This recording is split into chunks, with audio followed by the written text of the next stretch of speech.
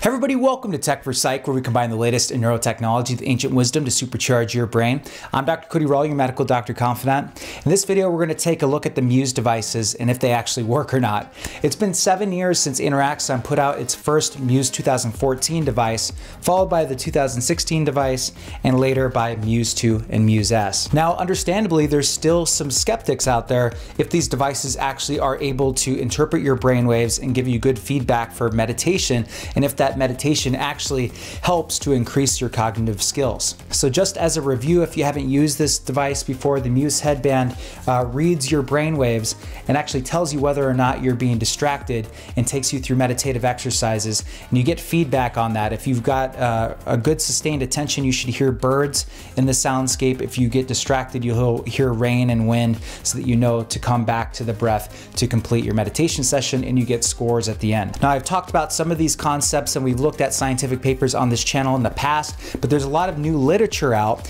and I figured that since I'm launching my brain circuit training program next month, that it would be a good time to catch everybody up to speed on what latest studies have been done. And for those of you who don't know, my brain circuit training program uses the Muse Headband with the Mind Lift system to do neurofeedback exercises to assist your meditation. I do want to say that I've fallen behind on submissions with my move to Las Vegas and having to set up the new studio and everything. So if you've submitted recently to participate in the brain circuit training program, just hit reply on that email that you already sent so I know that you are still interested in the program, and we'll get you training with the Mind Lift system here real soon. I've updated most of the videos and used what I learned from previous cohorts to update and improve the program, so I'm really excited to launch it next month. Now, the three main questions that I get most on YouTube and in emails are as follows. Number one, do these headbands actually track what's going on in the brain? Number two, does technology-supported meditation actually help you meditate better and increase cognitive abilities as a result? And number three, is this type of meditation right for me? Is technology-assisted meditation right for your specific needs? So let's take a look at the first question.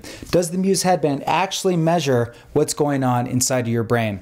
I've talked about this on this channel before, but one of my favorite researchers in this area is Dr. Olav Krigolson out of University of Victoria. He's an independent researcher that takes a look at many different things, including cognitive fatigue in humans. And in his 2017 paper, Choosing Muse, what they looked at was comparing the Muse Headband, which costs anywhere between $250 and $350, to a gold standard EEG machine called ActiChamp that costs upwards of $80,000. And what they did was either put the Muse Headband on people or hook them up to the ActiChamp system and have them go through an oddball paradigm test. Basically, an oddball paradigm test shows you two different things. In this test, it was either a green dot or a blue dot. And if it was a green dot, you would tap the screen of the tablet. If it was a blue dot, you were not supposed to tap the screen. There were more green dots than blue dots, making the blue dot the oddball. So what happens is when you see the oddball is that you get a evoke-related potential brainwave pattern. And what they are able to show is that through reaction time and those ERPs, you can measure the amount of cognitive fatigue that a person has. How tired are they trying to keep track of which dot was which and keeping focus on the screen. And then they were able to show that the corresponding electrodes on the ActiChamp system were comparable to what was found on the Muse. But even more exciting was that the Muse setup time took like 10 minutes per subject, whereas the ActiChamp setup required a cap and gel and 2 lab assistants and took over an hour to do for each person. And the reason why this is exciting is because for these types of studies, you want large sample sizes. You would much rather have 1,000 people in a study than 10 people in a study. And as a result, setup time is really important to get good data. Not only that, but the Muse system is mobile, so you can take it into different environments and measure cognitive fatigue on things like what he did with the NASA project, where they had the Mars Habitat project in Hawaii, and they could measure the cognitive fatigue of the people taking part in that study, which was really exciting. Okay, so now that you have that background, we can talk about the newer studies that have come out through Dr. Krigolson's lab. First of all, his study findings were replicated by another independent group, Fickling et al. So that was exciting. They were able to show as well that their findings is that the Muse Headband can track ERPs similar to the ActiChamp system. system. And also Dr. Kriegolson's group followed up that original 2017 study with a much more robust group of over 1,000 test participants in taking a look at cognitive fatigue with the Muse headband. They found some really interesting data. Basically, there are points on the ERP with the N200 and P300 points that are of interest in the ERP characteristics, as well as different neurooscillatory patterns in the delta, theta, alpha,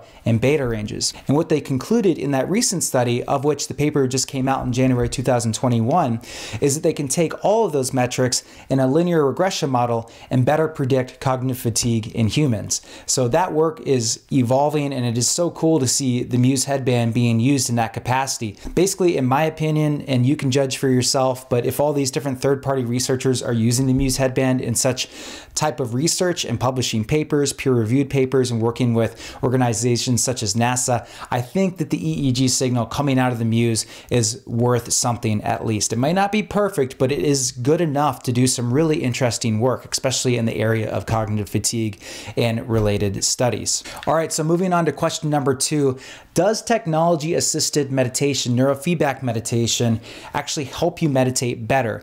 Does it have measurable effects on your ability to have different cognitive skills like attention, memory, relaxation, and other associated measures? Well, we do have a small randomized controlled trial that was done with the Muse headband to take a look at these different measures. Now, admittedly, I know that some of the authors on this paper, to include Graham Moffat, were actually working for Interaxon, so I wouldn't call this a completely independent third-party study, but I mean, this does happen in industry all the time where companies will sponsor research done by scientists, and it still goes through a peer review process. So I'm taking the information in this study as worthwhile at taking a look at, even though Interaxon was involved, which happens in research all the time. So what they did was recruit a number of test subjects and only included the data if they went through all the Muse sessions. And what they were doing was training 10 minutes a day for 6 weeks and then measuring outcomes that came of that. So they did pre-testing and post-testing, and they actually did find improvements in cognitive abilities between before and after the training. And by the way, the control group that they did was a group of people that simply just did math exercises for 6 weeks through Khan Academy. So they had their experimental group with the Muse headband for 6 weeks, and the control group with people just doing math questions through Khan Academy for 6 weeks. They were able to show that those people that were using the Muse headband performed better on a Stroop test, which tests both attention and executive function. It's basically that test that shows words of color names in different colors, and you have to pick whether or not the actual word matches the color that the text is in. It's kind of difficult if you've ever tried it before. They were also able to show some improvements in subjective measures like body awareness, calm, and then less depression or anxiety symptoms on a brief symptom inventory scale. So that was published in 2016. So we do have a small randomized controlled trial showing that technology-assisted meditation can be beneficial both in objective evidence of cognitive skills and subjective ratings of how people tend to feel once they're done with the training. Now, granted, I think that they stated the obvious, that more work needs to be done with larger sample sizes. I don't know if they're working on that right now. I wouldn't be surprised if they are doing so, but at least we do have some evidence for that moving forward. And finally, the third question, is this type of neurofeedback meditation right for you? What type of person responds well to this type of meditation neurofeedback? Well, there was this really interesting qualitative study that Interaxon actually posted on their Muse Headband website. It was from author Caroline Stockman of University of Winchester, who actually took 6 people that didn't know that they were going to use the Muse headband and basically asked before and after questions and several rating scales on how they actually responded to the technology. The idea was, what are these different people's predispositions? Are they open to new technology, or do they think that meditation should just be done without technology? And then we're given the devices, and through a series of interviews, she lays it out in the paper, and you actually get snippets of the transcripts within the paper. So if you ever wanted to be a fly on the wall to see how different people react to using the Muse headband with meditation, I recommend that you take a look at this study because it's really interesting. Some of the things that stuck out for me is that, there was all different types of people in this study. There was individuals that originally thought that you shouldn't use technology to assist your meditation, and then got through the 4 required trainings and actually said, hey, there's some benefit here. I really like this. I really like this this idea of using technology to assist meditation. And of course, there was 1 or 2 individuals that hated it. They didn't like at all trying to get the device to help teach them to meditate. And we'll talk about the reasons why here in a second. Another thing that stood out for me is that when the subjects initially saw the device, they reported that it looked, quote, a bit scary, or it was something out of Tron, basically. And it's funny because I've been talking about these devices for so long that I forget what people's first impressions are of them. I forget that it's not widely mainstream yet, and that people think that using technology to assist their meditation is really alien. And so that reminds me that the general population is still getting used to this technology, and I think it takes a certain type of person to get into it. Some people think that it looks really cool, so they want to get involved, but other people have an element of fear with interacting with the technology. So I think that that will improve as the years go on, especially as future generations get more used to having wearables on their body. But even within this generation, I think that people will get more used to it, just like we got used to having smartphones on us all the time. Most of the people in the study agreed that for the right person, this technology could be very beneficial. Someone that's open to technology, someone that has a relatively high frustration tolerance for learning new things, and would get really good feedback from this type of technology for improving their meditation. So basically, this paper identified 3 main themes that will discourage someone from using this device. This is such good data for understanding why a new person to this technology would not want to use this headband sometimes. Number 1 was the rain. If you get a lot of rain in the feedback, it can be very discouraging. You feel like you're not meditating right, and you can't get it right, and you get frustrated, and you feel like it's just not responding to you.